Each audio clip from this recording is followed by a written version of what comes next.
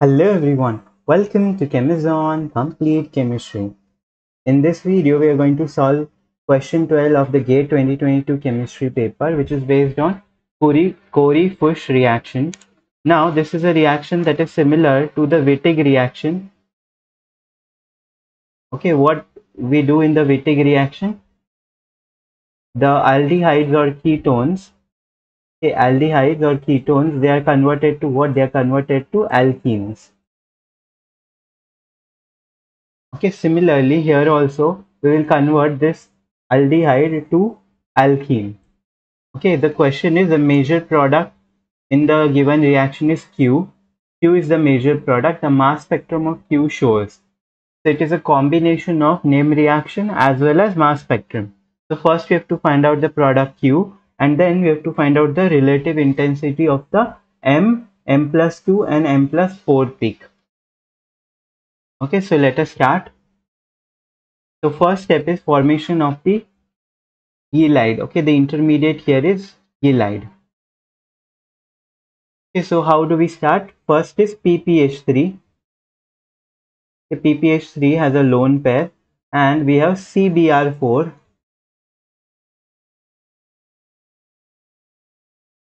CBr4. So this will attack at the carbon, and Br will go away as a leaving group. So what we will get is, we will get PPH3 positive charge and C Br and Br. Okay, now the next step is the Br minus that had gone as a leaving group, that will attack Br plus. Okay, this will take Br plus and negative charge will be left on the carbon. Okay, so what we will get is PPH3, carbon having a lone pair negative charge, this phosphorus having positive charge, and then there are two Br groups.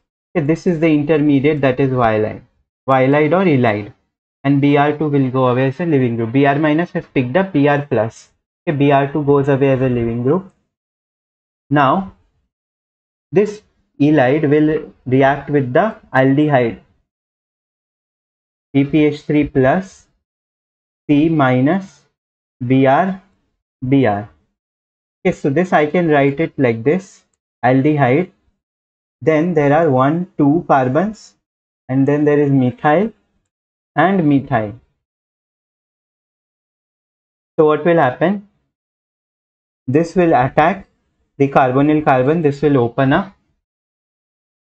What do we get? Okay, this carbon carbon double bond becomes carbon carbon single bond, then H. Okay, and then we have carbon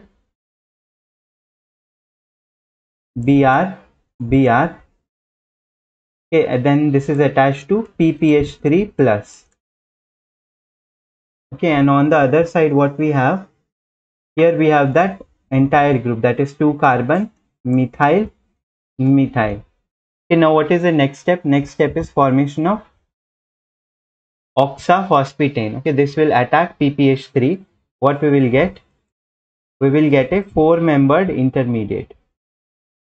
Okay, a 4-membered ring. This is called as oxaphosphetane. Now what will happen? Phosphorus oxygen bond is very strong, so this will break like this. We will get triphenyl phosphine oxide will be removed. Okay, what we will get? I'll write down the final product at the top here. C Br double bond, then carbon hydrogen, and then we have this R group, 2 carbon methyl and methyl. So you can see this is the final product Q. Okay, this is the final product Q, and here there are 2 Br atoms. And bromine, we know there are 2 isotopes. One is bromine 79 and another is bromine 81.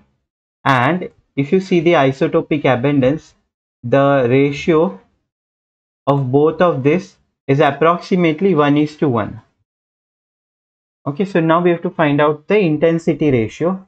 Okay, so we have got the product Q. Now we have to find out the intensity ratio. Okay, so let me erase this. So there are two Br atoms. So what I can do, I can write M, M plus 2 and M plus 4. Okay, so M means the mass is exactly same as the molecular mass. Okay, so what we will get, Br, we will keep both the Br are, okay, there are two Br and both the Br will have mass is 79. Okay, mass is 79, that is why we will get the molecular ion peak, that is M plus peak. Okay, now we have to increase the mass by 2 units. So there are two possibilities. One Br I can have like this, that is 79 Br, and other Br I can increase the unit by 2 units. Okay, I can have 79 Br and 81 Br, or I can have 81 Br here and the second atom is 79 Br. Okay, then M plus 4, how can I get mass plus 4? Then what I have to do, I have to increase the mass of both the bromine atoms by 2 units. So 79 plus 2 is 81, and the second atom also 79 plus 2 is 81. Okay, so these are the possible combinations of the two bromine atoms so that we get M plus 2 peak and M plus 4 peaks. Now how do you find out the intensity ratio? The intensity ratio is, okay, intensity ratio, how do you find out the intensity ratio? Multiply the isotopic abundance of both the bromine. We know both the bromines are what? They are 1:1. 79 is to 81 Br, they are both 1:1. Okay, so for M plus it will be 1 for this and 1 for this, so 1 into 1. Okay, then ratio, then for M plus 2, 79 Br 1 into 1. Okay, then we add, okay, plus the other combination, 81 Br is 1 into 79 Br is also 1. Okay, then ratio, then M plus 4. M plus 4 is again 1 into 1. Okay, 81 Br is 1, so 1 into 1. So 1 into 1 is 1.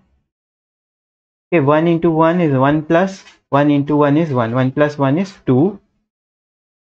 And this is 1 into 1, 1.